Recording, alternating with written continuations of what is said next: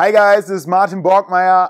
I'm one of the few long drive professionals that ever hit a golf ball over 230 miles per hour. And to hit a golf ball that fast, you obviously need to swing fast because your club head speed is your potential to send a golf ball a long way. But I wasn't born swinging a golf club over 155.